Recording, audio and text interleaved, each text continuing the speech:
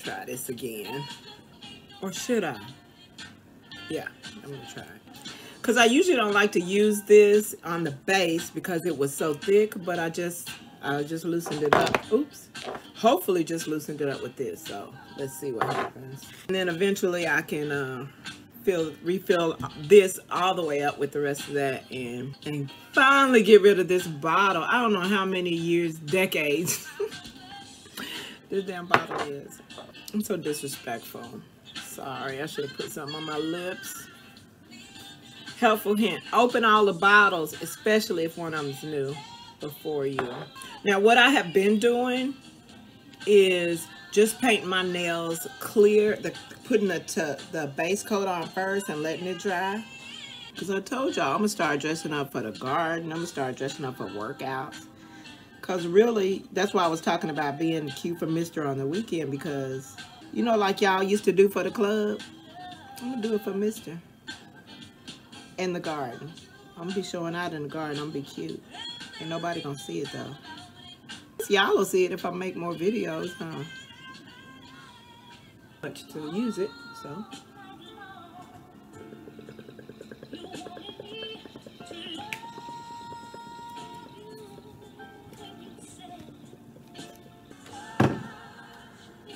I'm so selfish with my social media-ing and whatnot. Don't you love when you find someone, speaking about YouTube specifically, when you find someone, a new person to follow on YouTube that you like, I mean you really like, that you have love for, to the point where you want to go back to their beginning videos and see the evolution of their journeys.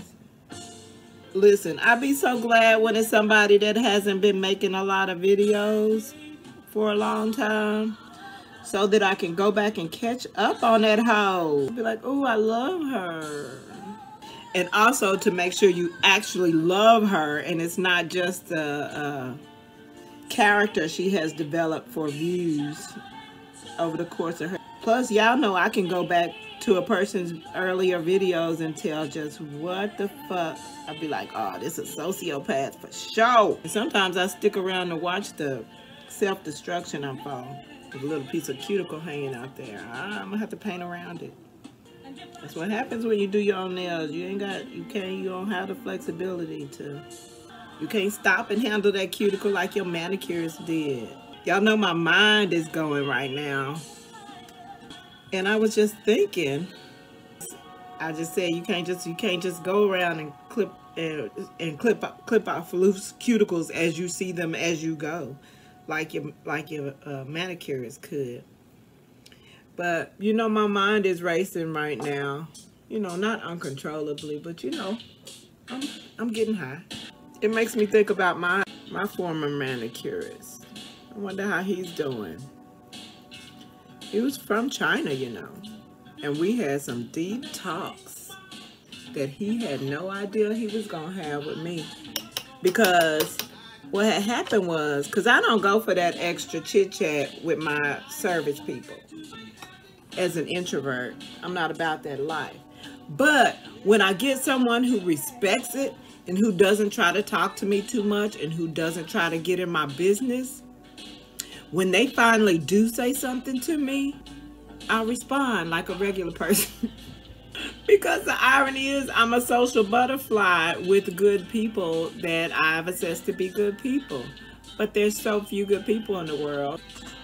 Hence, I'm an introvert, but not because of insecurities or shyness or whatever. It's because people in general ain't shit. So when I see a wonderful people, then I'm gonna be a social butterfly. And I don't even know if I could say social butterfly, because when you run into a wonderful people, it's usually just one or two. I don't even feel comfortable saying two, because you're lucky to hit one. But anyway, yeah, so he respected me for like a year. Didn't try to get in my business. It was, we handle our business and get out. I put my earbuds in. He knows that's he respects that. He uses common sense and got the message that I don't want to be bothered if I got my earbuds in. Let's not have a conversation. How about that? He got that, respected it, and didn't take it personally. That's the key. That's what'll get me actually thinking about the person as an awesome human being, I'll be like, they didn't even take that personally. That's grown shit right there. Y'all know I love me some grown folks. Love me some grown folks. You could be young. I love me some grown folks. People that just use their mind. Because that's where what we call ancestral wisdom, that's how it comes through. That's the route it takes. That is the catalyst for us to absorb and be able to ingest and take heed and act upon said knowledge that comes from our ancestors. Goddess. So anyway, yeah, he and I, after a while, we started talking. It all started when I started venting about that. Y'all know the white people that own it and have their sweatshop operating for them, but they're the chick who I believe to be the daughter or niece or whoever's in the family that runs the front desk. Actually, several of y'all are new. I don't know where y'all came from, but welcome. But I've done videos where the white girl at the front desk always tries to get my information. She always tried to get my name and phone number. I just hesitate to say name because it's on the damn credit card, bitch. Just anyway. But to be fair, she was trying to get it while making an appointment. Anyway, point is, y'all knew. Y'all don't know nothing about all that. But something transpired, unfolded. I was going to eventually make her expose herself as a dumbass.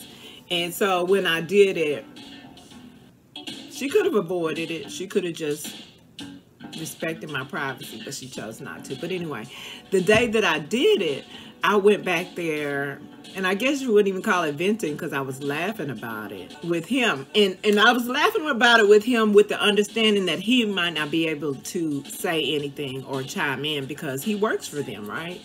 So I was like, well, I got you. I'm finna say all the stuff he want to say about this bitch right now. So I was telling him about what happened, so he was just laughing and laughing. And he basically said, that's an interesting story. And so I told him the whole thing about how it went down. And to verify that it went down like that, she actually came in later when I was back there. She said, you have 4 o'clock? It was sometime my appointment was. And I was sitting in the desk. But my name doesn't match the name that I gave her. So she was coming to tell him that he had another appointment while he was taking me. And so he told her, he was like, yeah, this is her. And so she said, Thelma? And I was like, yeah. And I'm just guessing Thelma because when she eventually got me to start giving my name, I used to give the name of all of the famous black TV characters that we all know, or actors. Either characters or actors, like men too. Denzel Washington. I was Denzel one day. I just give her whatever black celebrity name I want to. So she was like, you have an appointment at such and such time, and he looked up and he was like, yeah, I know, this is my appointment. And so she was kind of confused because that wasn't my name. She's kind of confused, and she said, Thelma. Before he could say no, I said, yeah. And then I turned around to him and I finished. And he didn't say anything because I had just been talking about this bitch. And here she show up, basically proving all the shit I was saying. So when she said Thelma, and I was like, yeah. And I turned back around and let him finish doing my nails because she was over my shoulder, you know. Not directly over my shoulder. She was down the aisle a little bit behind me. And so I just said, yeah. And so I turned around and let him finish doing my nails. So when she left, I finished my story about her that I was telling. So he was laughing or whatever. And after that, because you know, the first time that he and I started talking, he asked me what I thought about something that was going on in the world.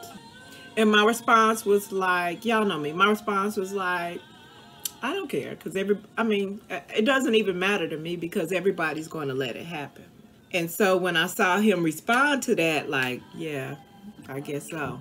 He said something else, and then that made me respond, and I was like, it's just like, really, you know, if people really cared, blah, blah, blah, blah, blah. And so then the conversation took one of those consciousness turns, and he was with the shits, let me tell you.